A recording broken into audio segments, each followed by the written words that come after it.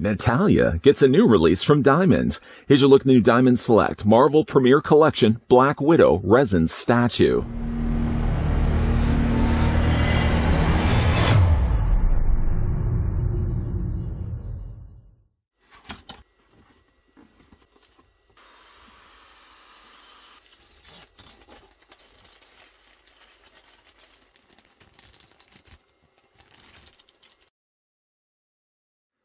Raised from an early age in the top-secret Red Room program, Natasha Romanoff was trained to be the Black Widow, a dangerous super spy and mastering the arts of espionage, subversion, and combat. She ultimately defected from her original keepers, instead seeking to right the wrongs of her past by joining the covert intelligence agency S.H.I.E.L.D. Now, as a member of the heroic Avengers, Black Widow uses her unequaled skills to protect the innocent.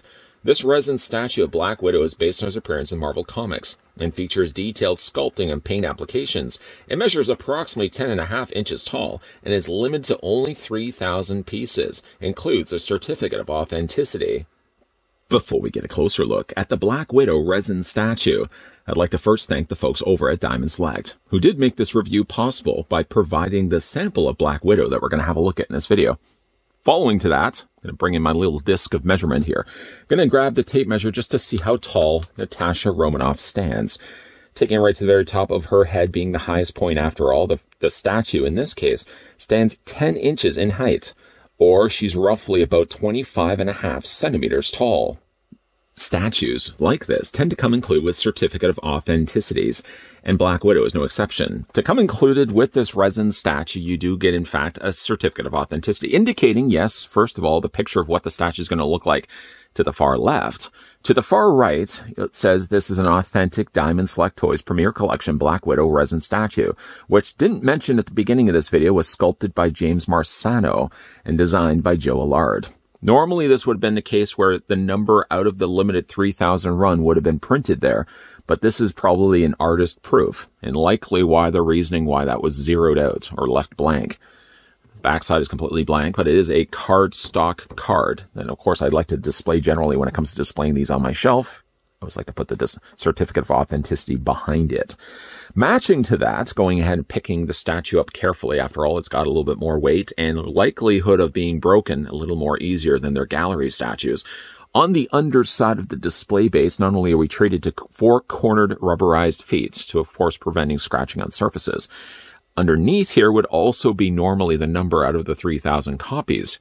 But again, like the certificate of authenticity, they have left it blank, leading me more to believe that this is actually an artist-proof resin statue, not one of the 3,000 that are going to be worldwide distributed. Suppose we could stick with stands for the time being. Natasha is running what seems to be across pavement. It's got several cracks that I'm guessing is not from her footfall. You can see that there's several exploding effects all around her as well that's been done using the same resin, although it's been done here clear. You can see as well there's a few little boulders. The whole idea, it looks like this is impacted explosions, blasting away the concrete as she's running through the streets. It's a nice touch. When I did, however, take this out of the bag, I couldn't help but notice this tiny little fragment shard was left in the bag. I'm looking all around, and I don't see a place where it would have been broken. Oh, right, probably on the end here. Right there. One of the difficult times of getting these resin pieces, getting them, first of all, delivered to you, and then second, to remove them from the bag safe. I think this was already broken by the time this arrived to my doorstep. I probably could glue that right in place. But at least it's in a small enough area that, I mean, for looking at it, I didn't even notice it right away. I do, again, like the detailing that they've done to the surface here. Again, it makes for a very heavy display base. I do like the way that they have the little exploding effects. Something also, too, to mention is the way they've transitioned. They've airbrushed it, kind of more of a smokier section of the resin. And it gets progressively clear, as we would imagine, like these boulders are just floating in the air by themselves, again, as the impact is hitting it. As we move certainly up the statue here, you can certainly see as well that Black Widow primarily is all done here in black, matching the colors of the costume that she has in the comics. Getting a closer look at her head sculpt. I do like her face, except for one thing, to be honest, completely. I mean, I don't know if I like her mouth. It looks actually pretty good from the side. I think actually in this case, I would almost be inclined to display the statue sideways than having it straight on. I mean, the eyes look okay. The nose also doesn't do too bad of a job. But there's something about the way they've got the mouth sculpted so close to one another. I almost feel like in this case, maybe there was a little bit of missed paint down below in the bottom lip. It really does certainly seem like the smaller lip kind of gives her a weird look, almost as if she's sucking something sour, like a lemon candy. Again, when you see it from this side, it's not so bad, leading me to believe that perhaps, again, while the paint isn't so bad on this side, it looks like it was likely left off here on the bottom lip on this side of her face. It looks a little jarring. And like I said, to look at this, it actually looks a little bit better from this side than it does this side here. The eyes are quite beautifully sculpted and painted. They've added only just a minimal amount of paint here just for the eyebrow section. It's just one shade darker than the skin tone that she has. I do like the shape of her face as well. And in addition to that, I actually think the hair is nicely sculpted too. It's not a solid red either. It seems to have almost more of a little bit of an auburn coloring, and then mostly it's just brown. The hair is nicely sculpted, I have to say. Now, she is posed in such a way that I'm guessing she's probably going to be firing one of her gauntlets from, of course, around her wrist. This has been the only other place that's on the figure that's a little bit differently colored. Most, again, of the body, as you can see here, is all done into the black plastic or black resin. So when you get opportunities like this that have the gold on the gauntlets, I'm glad to see that they took it.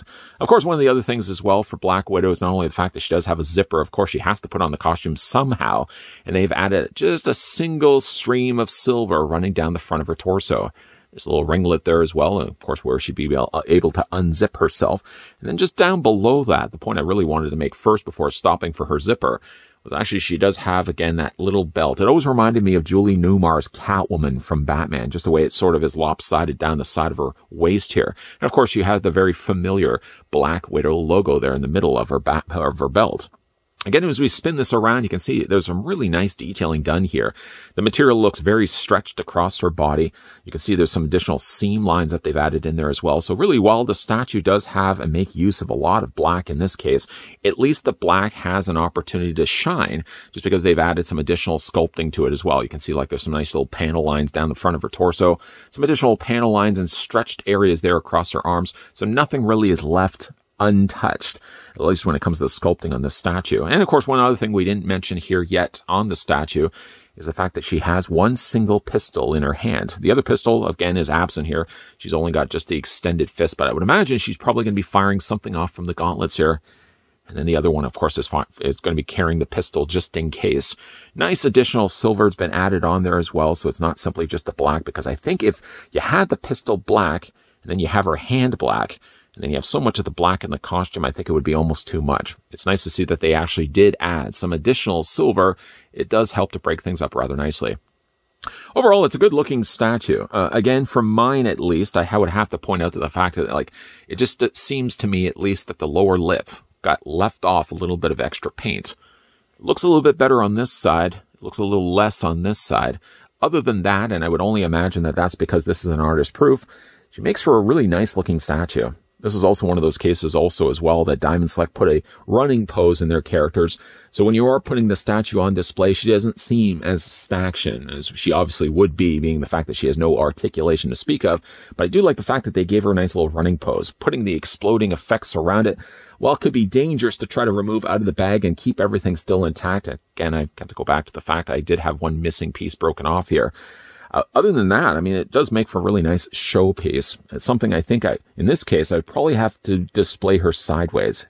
I think really having a looking, just like this. Yeah, maybe this side right here is probably the better of the two. I don't know if I would have the statue displayed front on. For me, at least. I would probably just slightly turn it just off to the side so you get the full effect of the blast effects around the base. And it also, in my case, hides and conceals a little bit of left-off paint that she has on her lower lip. Other than that, like I said, it's a really nice statue from the folks over at Diamond Select. A bit bummed that the bottom of Black Widow's display base had to be broken like that, but at least it was a small enough piece that I didn't even know right away what part it was broken off. Sure enough, it's just this part right now that's spinning around the rotisserie wheel. You already saw it in the review. One of the problems that you have to face, or what gets faced with dealing with a resin statue, is the more fragile nature of it. It makes for a higher quality, heavier feeling statue when you're putting it on a shelf. But of course, you're going to have to be a lot more careful when there's things that could be potentially broken. I mean, just to look at Black Widow, the back of her hair here, the way they've got the individual strands and groupings of hair sort of spiraling off like that. Any one of those could be strong contenders for breakage. So if you ever decide that you want to change around your statue collection and maybe change out Black Widow here with another one of Diamond Select's marvelous looking statues, just be careful again putting the bag around this. That unfortunately, if you're not too careful, even just putting the bag across those shards, the little spikes down below on the display base, if any one of them snag against the plastic and you pull the bag down, you're probably just going to break another one off too. So just be careful. And of course, when it always comes to these statues like this, it would probably be best advised to probably pick them up at a local comic book store.